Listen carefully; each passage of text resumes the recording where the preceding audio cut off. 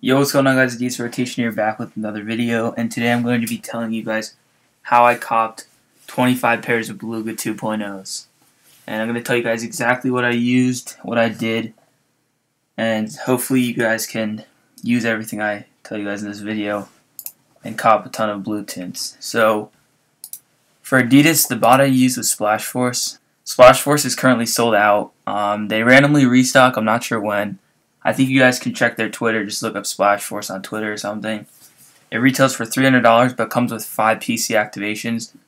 So you can use it on 5 different servers, and they even have a feature so you can send all the carts to one Discord, and then it just gives you the logins there. You can create Adidas accounts with the bot right when it adds to cart. And yeah, it's a really good bot. I got about 30 carts on Adidas UK.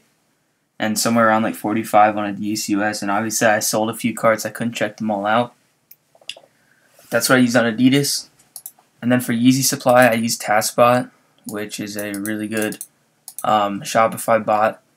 It's super fast is what it looks like. I think I got like 5 to 10 pairs with it.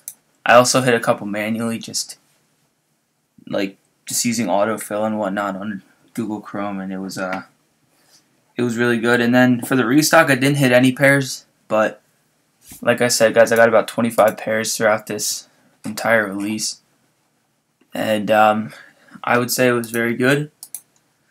Leave a like on this video to never take an L on Yeezys again. You guys can expect a lot of stuff for the blue tints. Also, by the way, if you guys didn't know, these power phases are releasing on December 9th, so I might drop some information on these.